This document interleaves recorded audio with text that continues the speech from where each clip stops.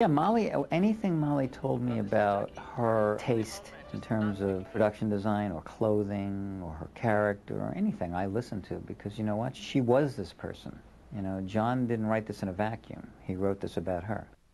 John was also available to Molly and me every day. He was on the set almost every day, available to me in terms of taste and guidance. You know, it was the luckiest break for a first-time director you could have, because he was never pushy, never insisting it be his way, always open, available, and flexible. And for Molly, it was a touchstone.